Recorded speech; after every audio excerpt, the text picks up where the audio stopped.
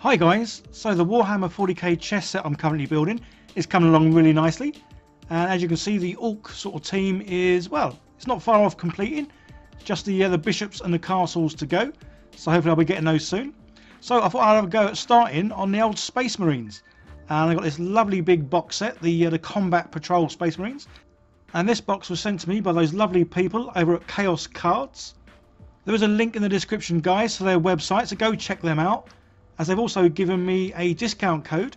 So if you type in checkmate, you get 5% off any sort of £30 purchase or spend. And yeah, as you can see, a whole variety of stuff they do over there.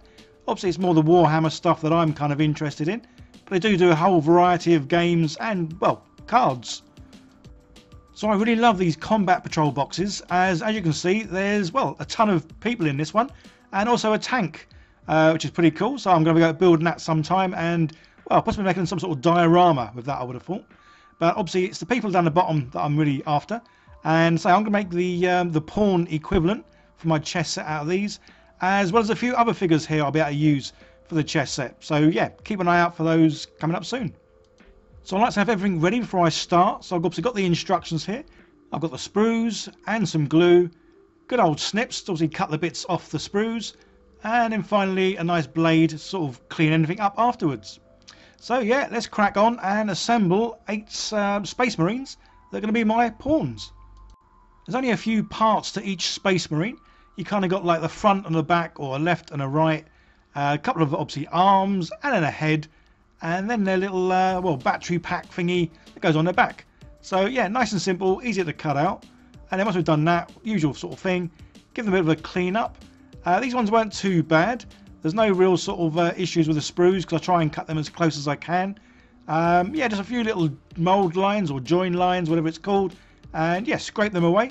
That doesn't take long at all. And then before I glue it together, I like to sort of drill out the barrels as well. I know some people take offence when you don't drill out the barrels, so yeah, drill out those barrels. And then we can glue all the bits together and obviously get it ready for the painting. So yeah, going to do usual painting scheme here, guys. Good old slapchop, as that seems to be well, working wonders for me. I know it's not for everyone. We've all got our own little style of painting. This certainly is well, it's my happy standard. Obviously, we're all going to have our own sort of happy standard that we're well, happy with. So yeah, all the figures, all on their bases. They've already primed in black, dry brushed grey and white, and ready to paint. Usual thing whenever I'm doing a sort of like batch painting, I like to paint one first fully, just to make sure I'm happy with the whole scheme and how it looks, and then obviously then I can just crack on, do the rest, and get them done in no time at all. So as you saw, I'm using the Army Painter Speedpaint, and it's the magic blue, and yeah, I think it certainly lives up to its name. It certainly is magic. Yeah, love how it goes on, love how it dries, and obviously the end result is yeah, certainly something I'm very happy with. So these are fairly simple to paint, as there's not really a lot of colours on them. Obviously the main one is the blue. There's a few bits that are going to be black, and again I'm using the Army Painter Speed Paint Black for those. And then yeah, there's a couple of little bits that are silver and gold. So yeah, as painting goes, these are definitely the easiest to paint. Although I'll have to admit, I do kind of prefer the Orks, as they do obviously have a lot more sort of colour and a bit more fun about them. As much as I love Space Marines because they are just big and chunky, yeah, when it comes to the painting, obviously they are fairly basic. Again, I know I probably could go over this and do some edge highlighting and vary up a few of the colours. But yeah, for me, I'm happy with how these came out. And maybe one day I might go back over and sort of tart these up a little bit. But for now, they are golden. Or should that be blue? So yeah, as well as obviously I'm doing this chess set, and I'm doing the Space Marines against the Orks.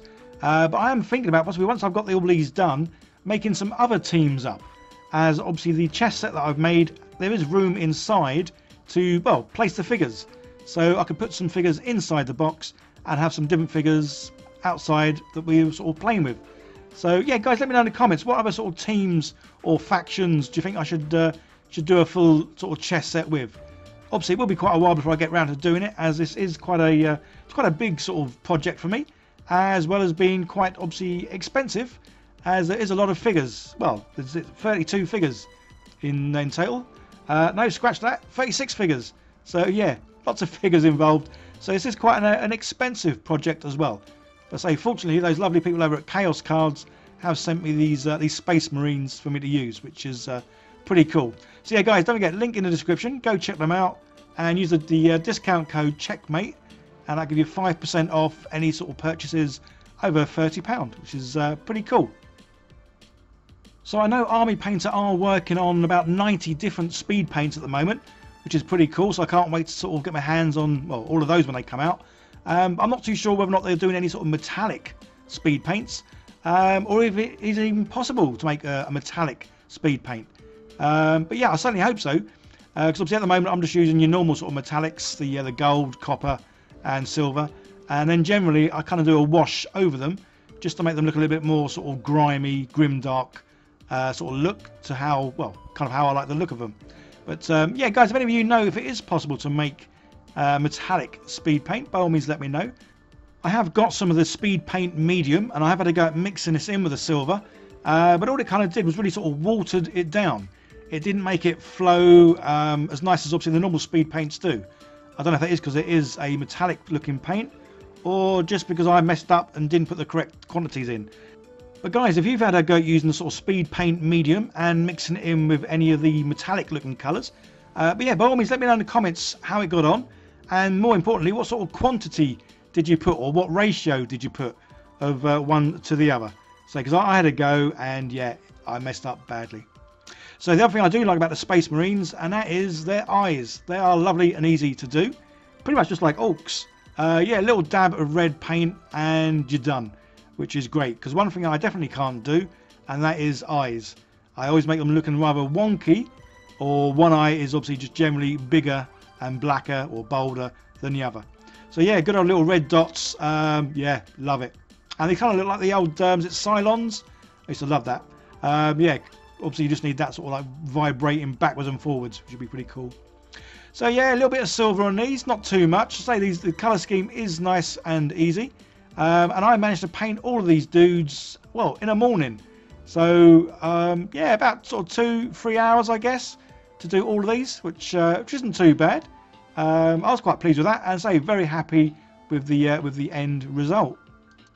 So I'm guessing this guy with the old sort of a smoke grenade, or maybe in this case I've made it into like more of a stink grenade, as it looks like it's well, a green gas that's coming out of these.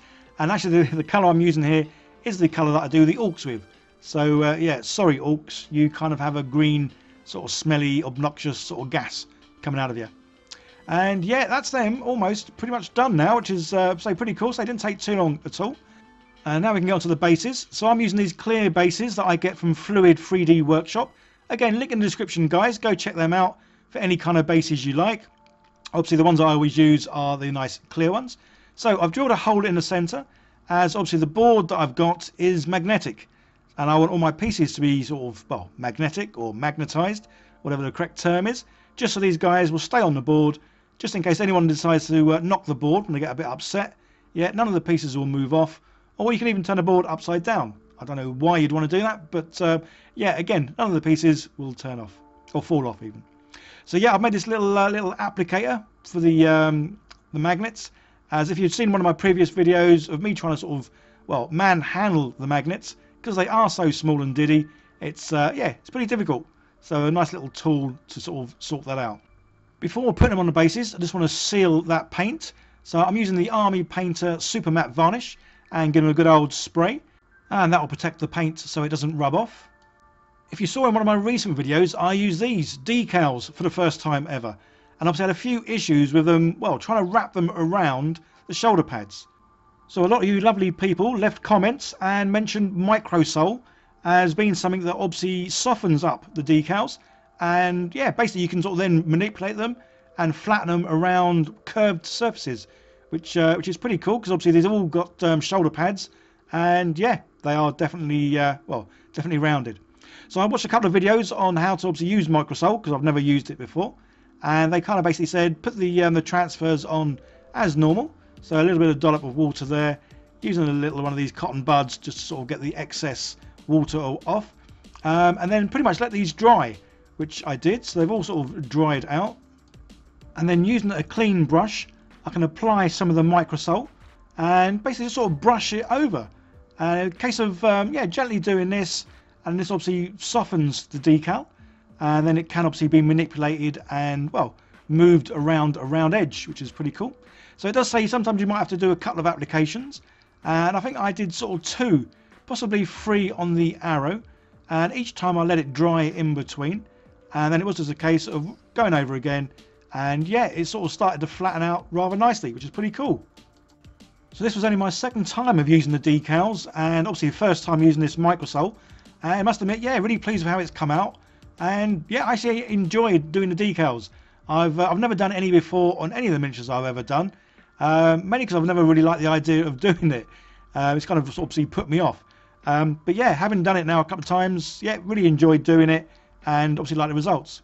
And then gave that a nice clear sort of varnish afterwards, just to help sort of seal it all in and tie it in with everything else. And then yeah, it's now time to sort of pop these suckers off. And generally they come off sort of first time, nice and clean. Sometimes they do fly across my desk, but yeah, generally no problems at all. And the underneath is, yeah, not too bad at all. There's obviously a bit of paint there from the previous sort of paint I did, but on the whole, yeah, they come off nice and clean and ready to sort of glue down on the clear bases. So I've got these all on the chest set just to make sure when I do glue these little chaps down, I don't accidentally glue them on the wrong side of the base, because obviously rather than attracting, it'll just sort of repel it. Yeah, a little dab of glue. I always sort of like take a little bit off with my finger, rub my finger obviously on a clean towel, just so there's not too much glue on there. Because when I do put these down, the last thing I want is glue to sort of spill out the side, because you will see it quite clearly on the well, on the clear bases. So yeah, a little dab of glue will do you, and yeah, Bob's your auntie, Fanny's your uncle, job done. And I'm absolutely loving how this chess set is coming along, and yeah, can't wait to see it when I've got everything done and I'll be able to sort of, well, start playing the game. Let me know in the comments, guys, if you enjoyed the video and what you might want to see me sort of make, scratch build, kit bash, or even just paint next, as I like to sort of see what you guys want me to do. And yeah, like, share, subscribe, all the good stuff. You guys take care, and I'll see you in the next one. Bye for now.